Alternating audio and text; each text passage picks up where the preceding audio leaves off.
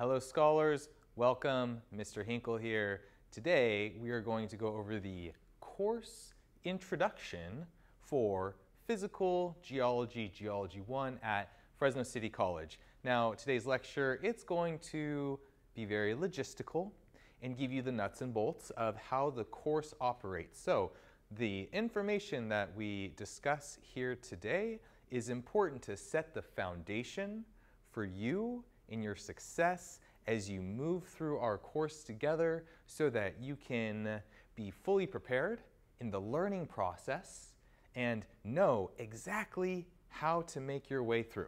So today's lecture, we will talk about the Canvas syllabus, how to contact me, class meetings or lack thereof, office hours, what the textbook is, how the course is graded, coursework, late work, makeup work, some course standards, and then our roadmap to success. Let's go right in. So two important things to know. We've got Canvas as our learning management software. Obviously, you are a little bit familiar because you found this video embedded within Canvas. And everything in this course uses Canvas. So the lectures, they're in Canvas. The slides, they're in Canvas. The quizzes, they're in Canvas. The labs, they're in Canvas. The exams, so on and so forth. So everything in this course is in Canvas. Now you can use your desktop, your laptop, or you can even use your cell phone. But some of the assignments, the GeoTours that will require Google Earth, actually necessitate you having an actual PC or Mac. So you can't do everything on this course via your phone, but you can do a lot of things. For course policies, how are things going to go? Well, there's this lecture, but during the semester when you need to check something, it's in the syllabus. When do we meet? It's in the syllabus. When are office hours? It's in the syllabus. When in doubt, look in the syllabus. So these are important aspects for you. Canvas for all things coursework related. The syllabus is in Canvas, and it's got the detailed description of course policies. Now, I am your instructor, and I'm happy to be, and I love to interact with students. How do we contact each other? Well, the best way is Canvas messaging. So I have the Canvas app on my phone. I get notifications. They're like text messages. I respond when I can. Within a day, if it's during the week, on Mondays, if it's during the weekend, I'm not directly available during the weekends, but you can message me on Canvas and rest assured that I will respond to you. And if I don't, it's not because I don't want to, it's because I've missed it. So please, if you've reached out to me and I haven't responded in a day or two, please reach back out. Message me again. I also have an email and a phone, so you can email me, you can call me, but again, the best method is via Canvas messaging. So for all things communication, let's use Canvas, all things, including messaging. Cool. Our course is 100% online and asynchronous, which means you do not need to come to campus. And there are no scheduled meetings.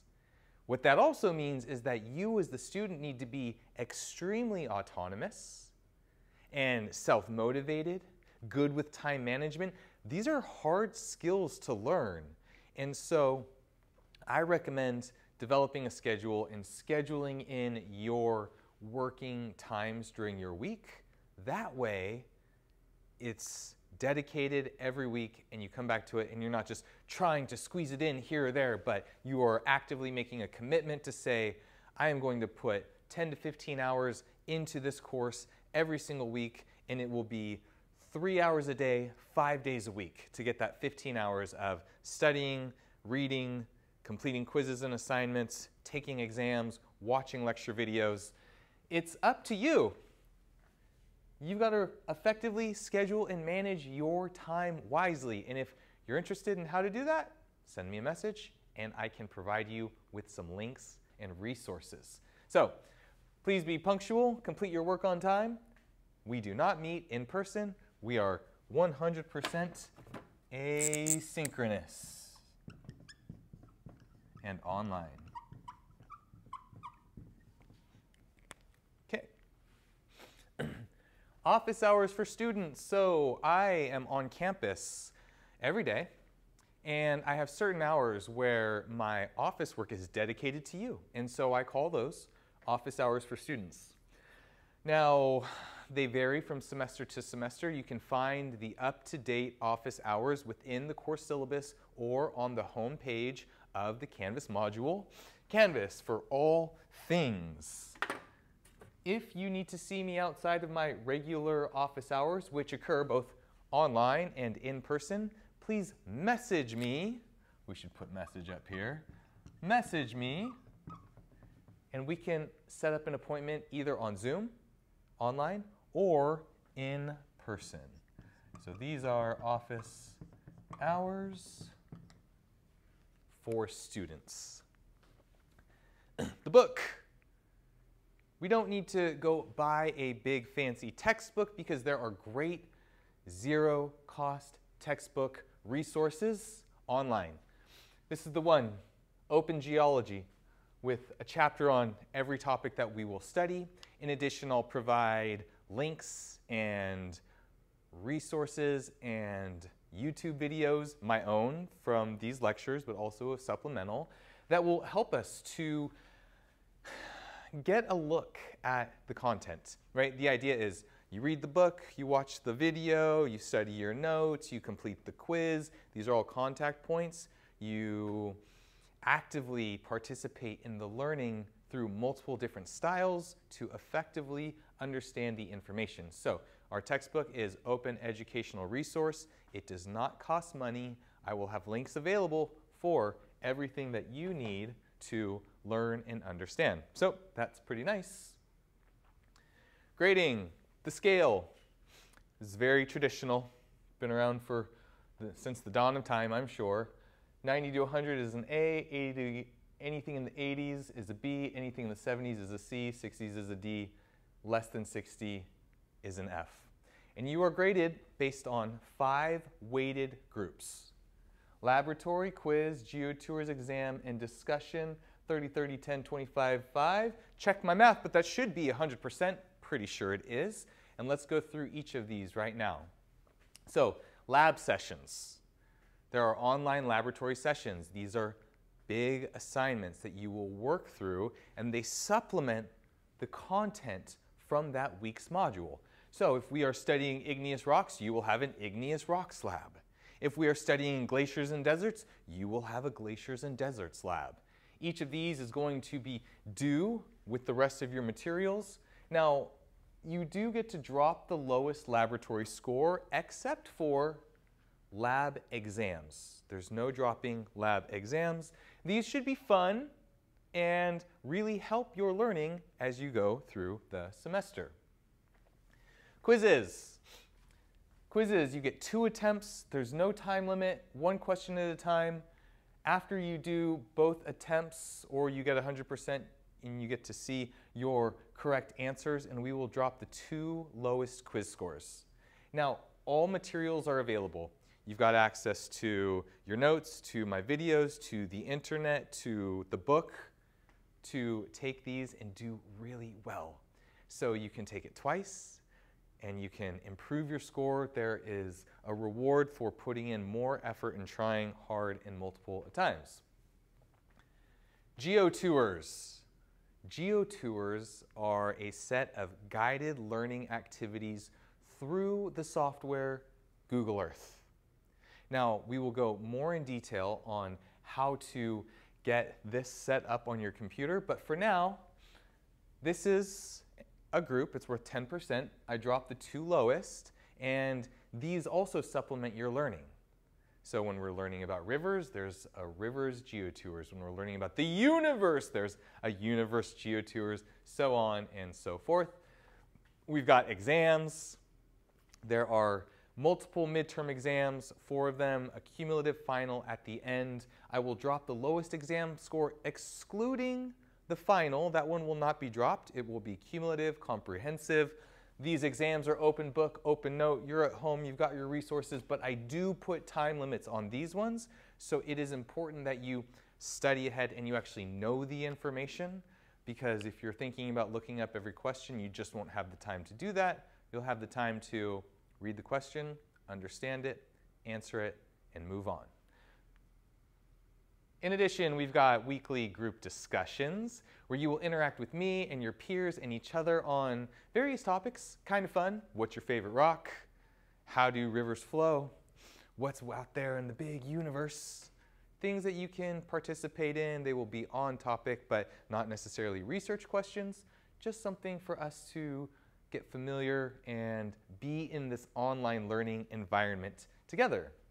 So those are our 5 group weights. You might be wondering, can I turn in work late? Well, yes, up to a certain point and for a penalty. So every week your work will be due on Sunday. For every day you turn in an assignment late, it will be minus 10 points off that assignment up to 1 week past the due date. Once that late window is closed, that assignment is closed, and you will no longer have access to completing that assignment anymore. So you have a week to complete all of your work, and then a week window buffer for late work, and then after that, moving on, you've missed that opportunity. For makeup work, this happens if you know that you are going to be out and you reach out ahead of time, or you are sick currently and you reach out and you have a doctor's note. We can work things out. Now, I want to be flexible and I want to support you. What makeup work does not apply to is if you've missed a month and I haven't heard from you, and then you come back and you say, can I please turn in the work that I missed? Well, that's not fair to the other students, so I'm sorry, but I can't allow that. It has to be an excused absence within a reasonable time frame that is communicated between you and I.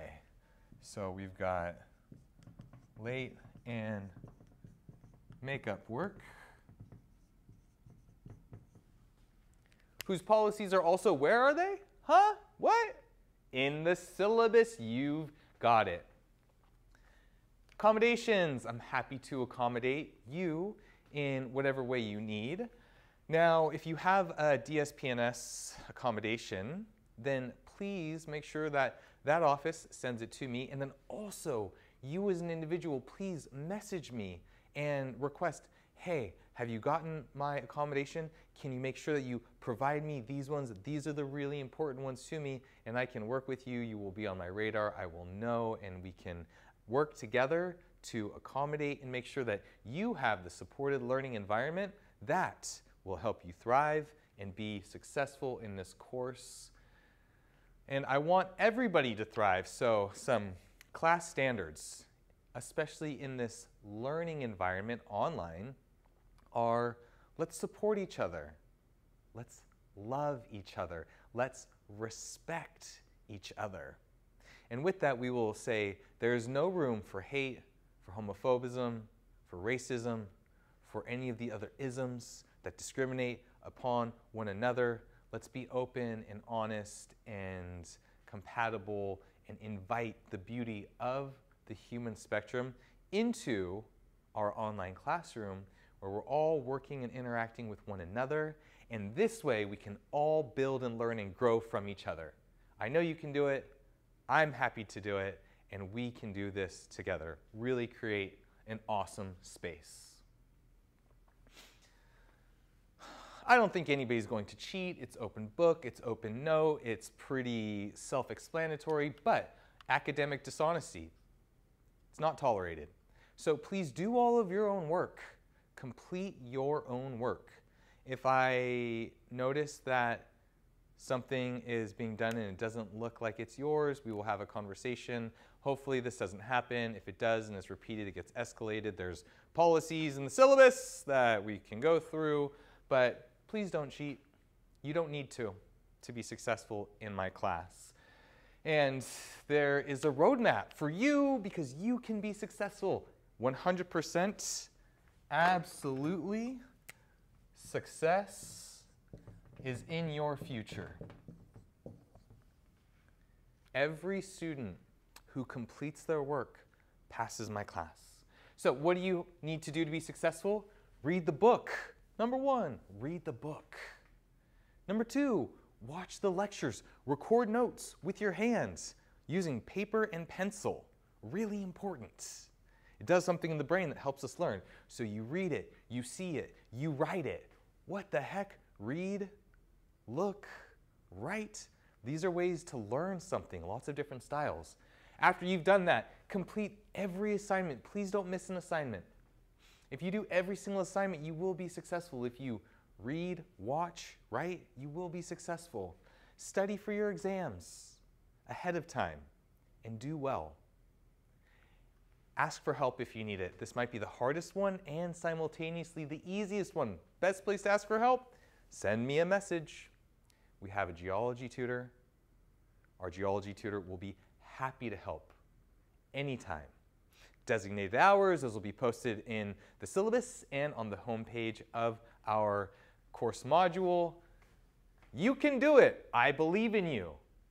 You can be successful. You can pass my class. I guarantee it. If you follow this roadmap to read the book, watch the lectures, write notes, do all of your work, study for your exams, and ask for help when you need it, we will get through this semester and you will be so proud of the work that you have done. So this lecture is an introduction to the logistics, to some of the nitty-gritty details, the course design, the policy that you need to understand to set yourself up for success, in addition to the roadmap, understanding the fundamentals, the foundation of how this course is designed. I hope that this little bit of information really sets you up, it supports you, you feel so much more confident to move through our course, and now you know what the resources are, where they are, how to access them, and how to get in touch with me, Mr. Hinkle, your instructor, so that we have a wonderful semester together. Thank you so much.